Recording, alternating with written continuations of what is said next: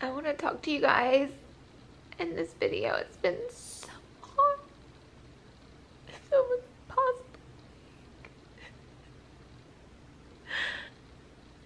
It's so hard. It's probably the hardest things I've ever done.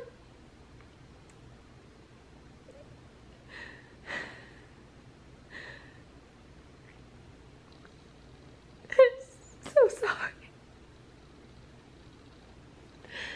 I'm so sorry to you guys.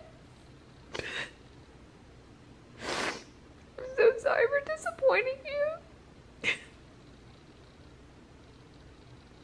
It hurts me so bad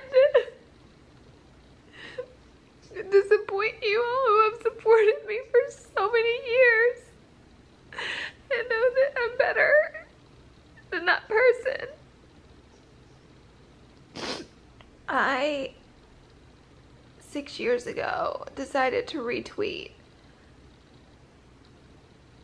things that were so vile and hurtful.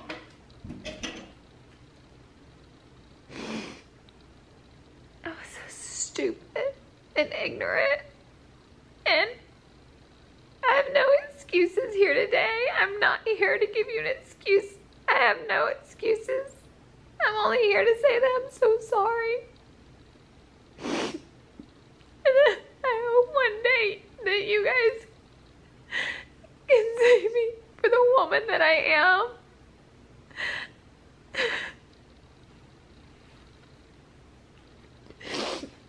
And that I can prove to you guys that I'm not that girl. I love you guys so much.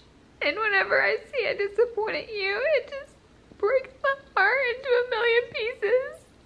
I'm so sorry for anyone that's been hurt through this. Anyone.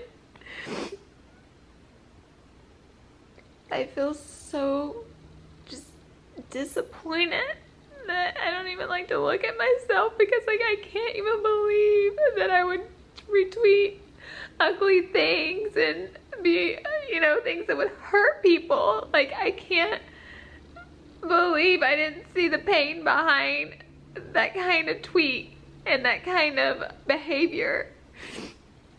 I did, and I'm so sorry. There's no excuse. There's nothing I can say that's an excuse. I'm just sorry. I did that 6 years ago.